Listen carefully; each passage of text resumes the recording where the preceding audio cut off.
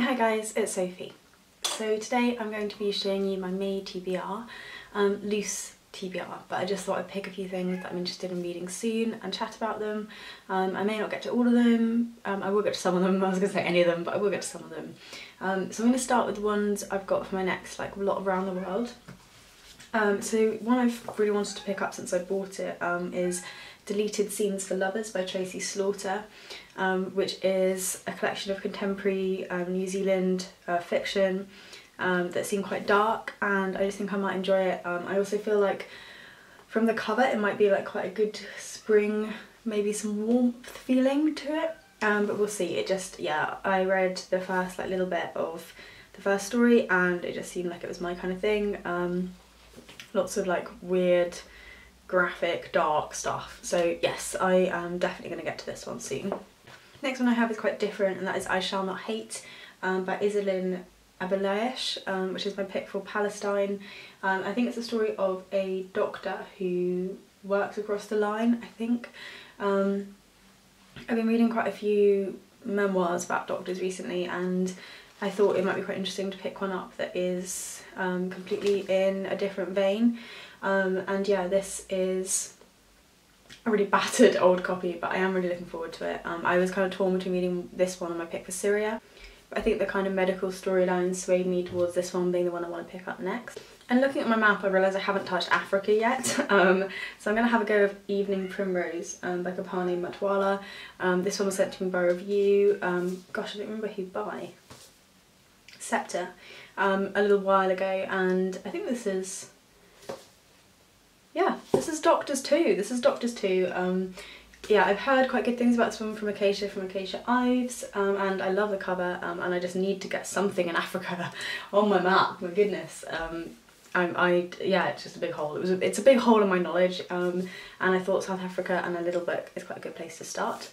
And the last one I have, I've waited too late, I should have read it in the snow, but that is The Scandal by Fredrik Backman. This is a story of, I think, either a school shooting or just a shooting. One child shoots another child.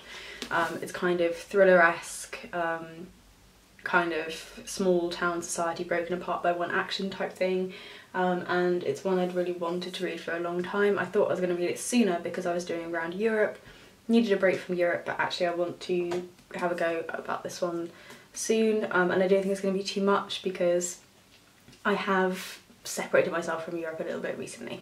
And the last around the world I think I might have a go at is Frankenstein in Baghdad. I've actually been reading The Iraqi Christ, but I think I said in my last video that it's quite depressing. I think this one's going to be depressing too, but I just don't know that my head's in the right space to be reading The Iraqi Christ, and I'm really looking forward to this one. So I might get around to Iraq. I really miss reading the Middle East, and just want to read something from Iraq, so yeah, I may get to this one, but I think that's less sure than the other ones. And then I've chosen 5 not round the world books, so one of them is going to class as it anyway, that I just really want to read and are just on my list. The first one is Die My Love by Ariana Harwicz, and this is actually the one I'm going to pick up tonight. This is Argentinian literature, so this will come from Argentina, assuming I read this one before my other Argentina pick. And it's about a woman in the French countryside who kind of loses her mind a little bit. I'm really tired, but I'm going to have a shower, get into my pyjamas, and then read this for as much of tonight as I can stay awake for. The next one I had was also on my TBR for Dewey's, and I just didn't get round to it, and that is Living with Pattern.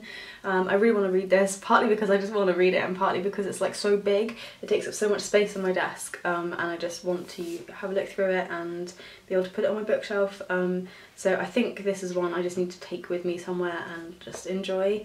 It's one that you could kind of dip in and out of, I think, rather than read in one go.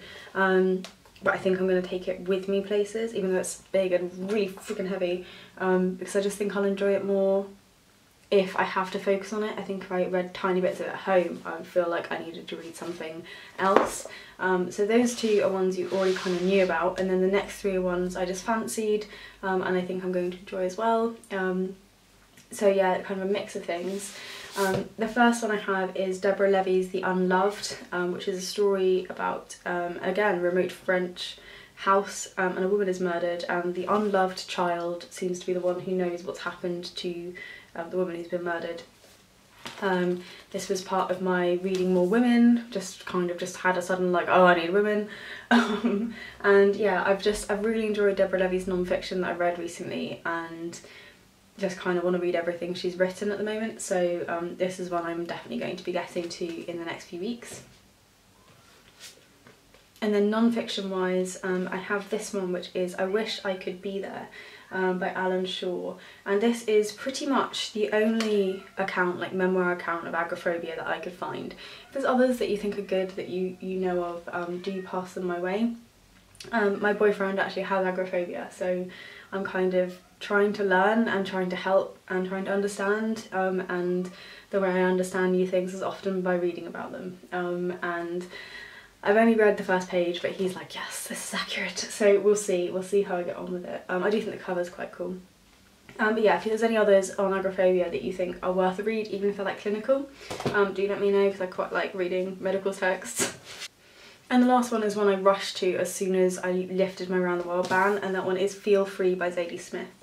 Collection of essays, very kind of British focus, and I was just so jealous of everyone reading this one in the new year, and it's time. I'm going to allow myself to get into this one soon. I think I'm really going to enjoy it. I've liked her fiction. She's grown on me as I've read her, actually. She wasn't my favourite author when I first started reading her. I thought she was a bit overhyped, but the more I've read of Zadie Smith, the more I appreciate her writing. And I've not read non-fiction by her yet. And I love essay collections, so I'm really hoping that I get on with this one too. So it's quite a formidable pile of books, 10 books.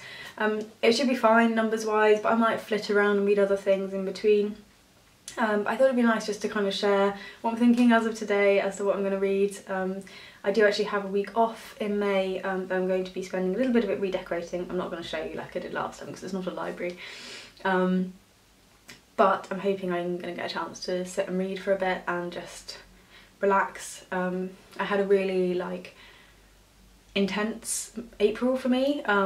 Like it's probably not a lot for other people, but I went to like 3 different cities on 3 different weekends in a row, and like it meant I couldn't see my boyfriend so much, and I'm very chill, I'm very relaxed on my weekends normally, and I just haven't had the chance to recharge. So I'm really hoping that the week off I have is going to let me settle myself, because I'm kind of just like knackered all the time at the minute, just because I'm such an introvert, and when I do that much socialisation it properly drains me.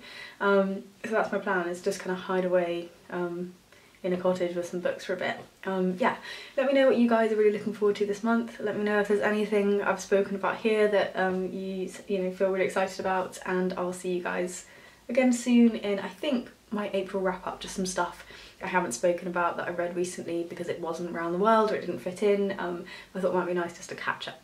Chat to you then. Bye.